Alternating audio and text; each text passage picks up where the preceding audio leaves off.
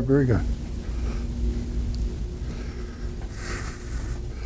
Hello, and welcome to our HTML5 lecture series at SNHU. I'm Tom Adamson, visiting professor, and this is lecture 14 on OOP introduction. And first I'll have my coffee. That was good. Okay, let's talk about first what OOP is, and we probably heard about this before. What is OOP? OOP is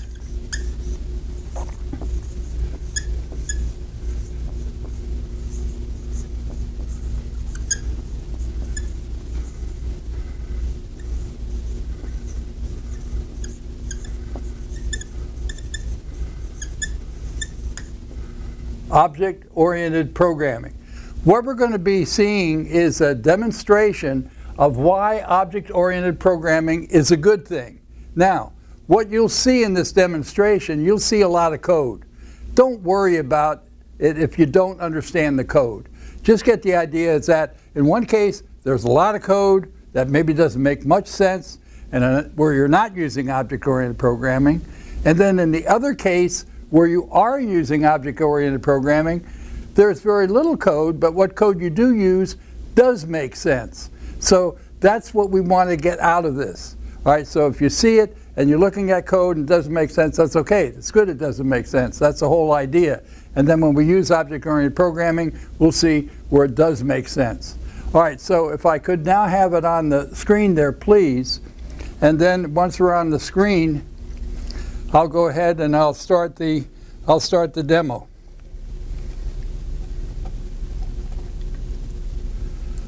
And the purpose of this video is to try and show you the reason why object-oriented programming is a good thing. How it can save you time, money, and a lot of frustration.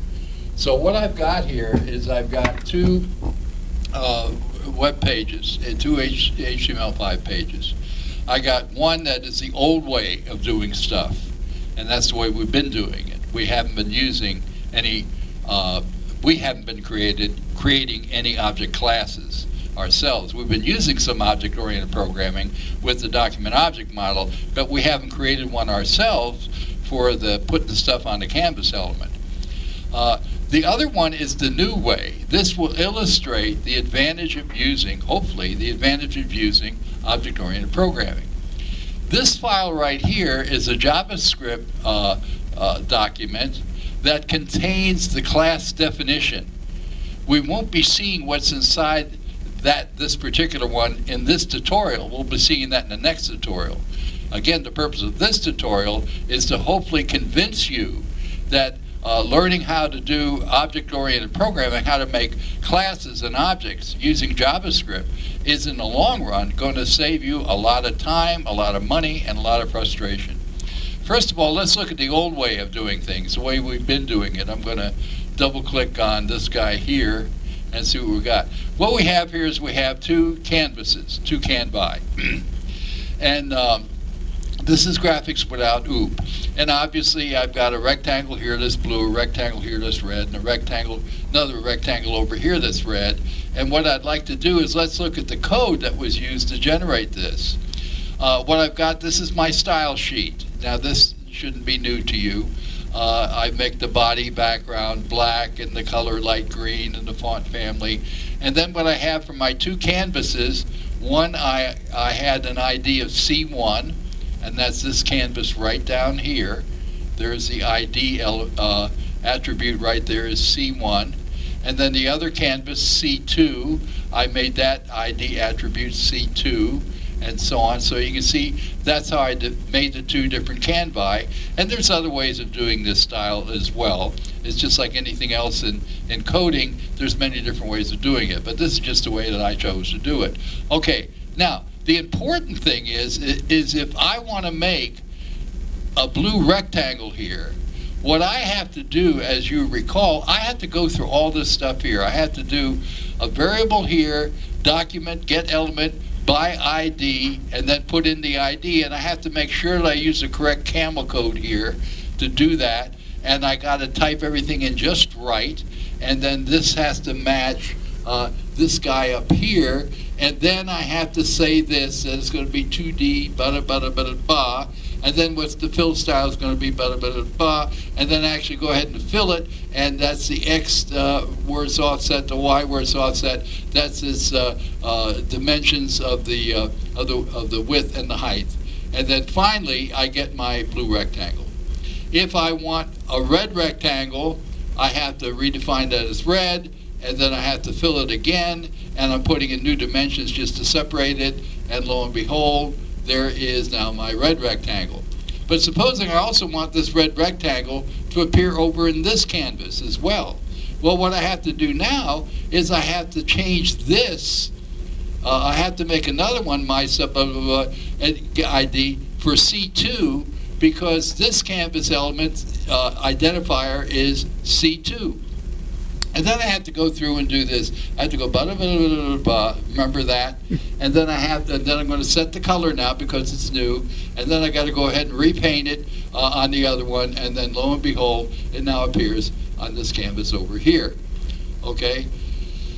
So hopefully you realize, especially if you tried this in previous videos, this is a lot of complex coding, and the syntax is not easy. And because the syntax is so different from one step to the next, it's really prone to errors. So what I want to do next is I want to go ahead and look at the other one here, the new way of doing it. And I'm going to double click on it, and when I double click on it, up come my two canvases, and there's nothing on them. Okay, well that sure simplified it, didn't it? Well, let me go ahead and look at the open this with Notepad, and let me look inside here.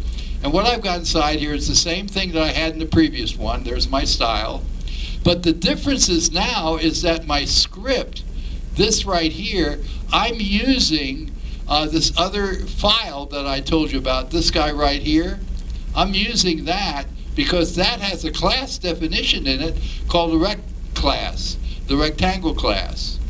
And what I'm doing, there's my two canvae that are defined just like I did in the previous one, nothing different. I'm going to bring this down here so you can see everything.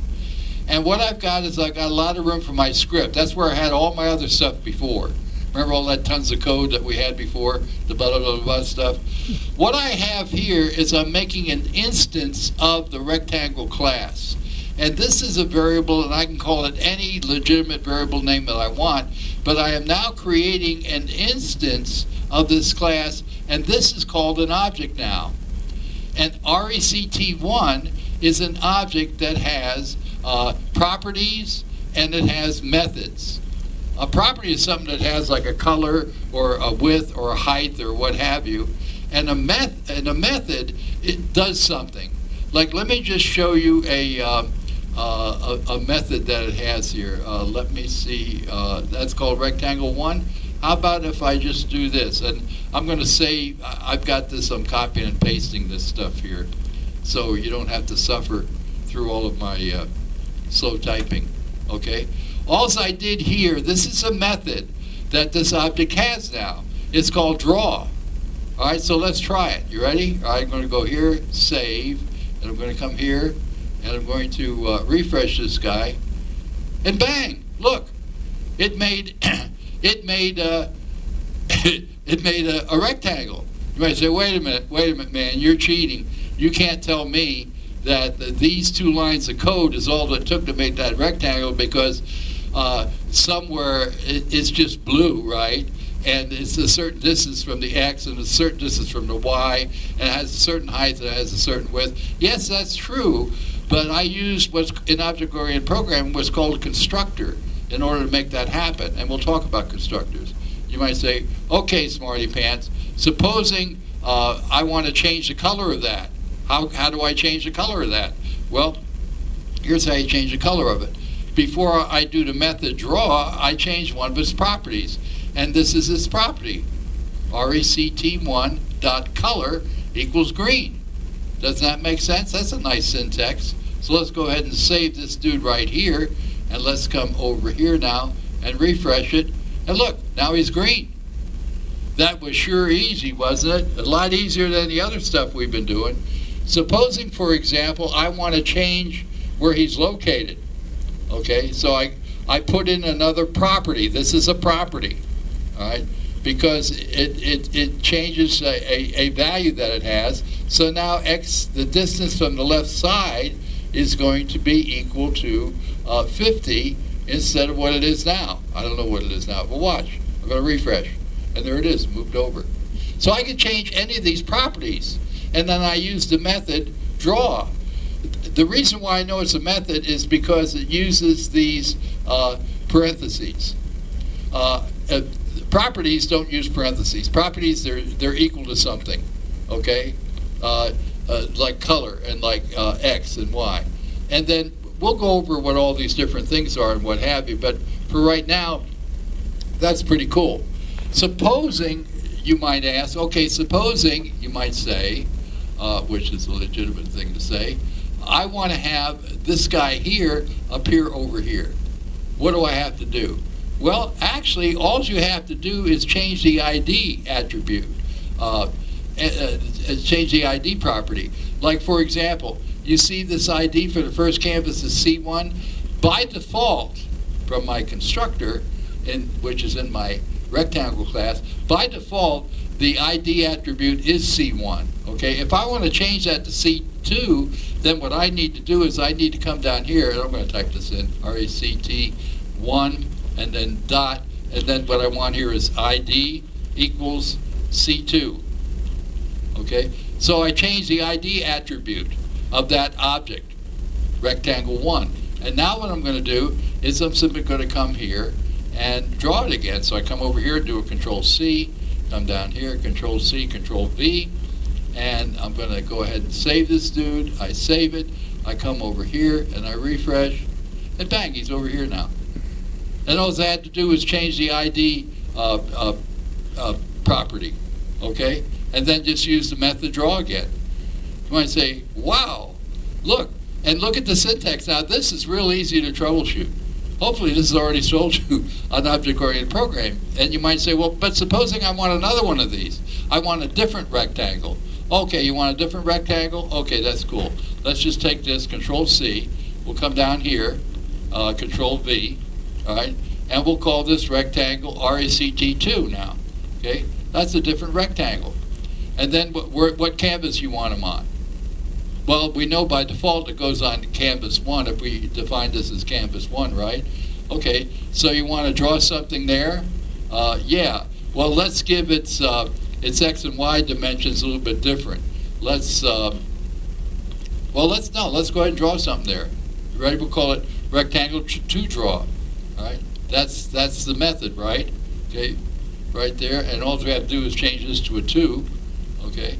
And now what we're going to do is save this, and we're going to come up here and refresh it, and there's the other one. There's the other rectangle. Now I can change this width and I can change this height. Let's change this height. You ready? Okay. What do you think? What do you think it's going to be? RECT2 dot what?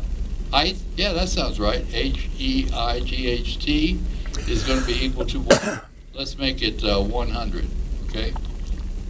And then save it. And then come over here and refresh it, and there it is. That's a height of 100. All right, well, hopefully this has convinced you to use object-oriented programming rather than the old way of doing it without object-oriented programming. And you might say, is object-oriented programming hard to learn? Well, it depends. If you're very, very patient with yourself, you can learn how to do it. Because hopefully you can see that, man, you can apply this all over the place, all different kinds of projects that you'd be working on, and you can save yourself tons of time. And since you can save time, that means any company you're working for, you can save money, and that all of a sudden makes employers very interested in you. Okay, thanks for watching this video. That's it for now. Okay, back on the screen. Well, hopefully that has convinced you that object-oriented programming is something really cool and really good to know. And that's why it's a top subject. And it's especially important if you're going to be using HTML5, because HTML5 makes a big use of object-oriented programming. Okay, that's it for this lecture. Thank you for attending.